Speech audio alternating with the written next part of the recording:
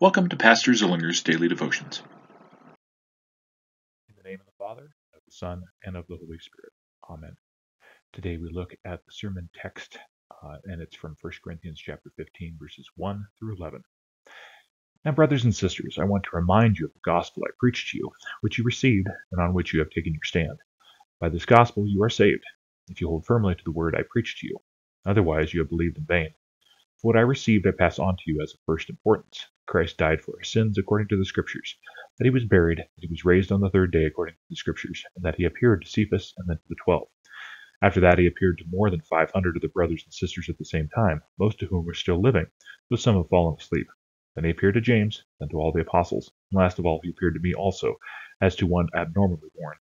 For I am the last of the apostles, and do not deserve to be called an apostle, because I persecuted the church of God. By the grace of God I am what I am, and his grace to me was not without effect. No, I worked harder than all of them, yet not I, but the grace of God that was with me. Whether then it is I or they, this is what we preach, and this is what you believed. This message from Paul really focusing on Easter. This is the Easter message, and Paul is notorious for having the Easter message in everything that he does. To be aware with this is that Paul says there is an importance of what you are to preach, of first importance. And this is what we preach. This is what the apostles preach. This is the effect of saving people. This is the word of God in its bare form of Jesus Christ died for our sins and he rose. He is in the resurrection that our sins are atoned for and we are forgiven today. That's the core message of Christianity.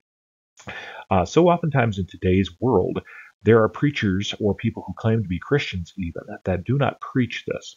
Now, they might say they believe Jesus Christ, but what they're really saying is, I'm going to put on another cover up of what the gospel is. I'm going to do my own thing because I want to get more people. I want to encourage people. I want to motivate people.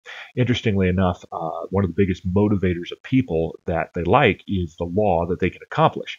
And that is something that justification by grace through faith is the opposite of. We can't accomplish our justification. Only Christ can. Only his death, only his resurrection. This is the core. This is what we preach. And so I want you to have ears on when you go to another Lutheran church. Listen to them. What is the core? Is the message Jesus Christ and his death and resurrection for us, empowering us, changing us, saving us? Or is it Jesus is in the past, and now it's about me. Now it's about what I do. If you go to a guest church, a non-denominational or another denomination, listen. What are they preaching? Are they preaching Christ? Are they preaching what the apostles preached? Are they preaching what the church preaches? Or are they going off page because they want to motivate people more by the law or by other things of this world? Stick close to Christ. Stick close to his death and his resurrection, because that is where salvation is found. The Lord bless your day as well as your week.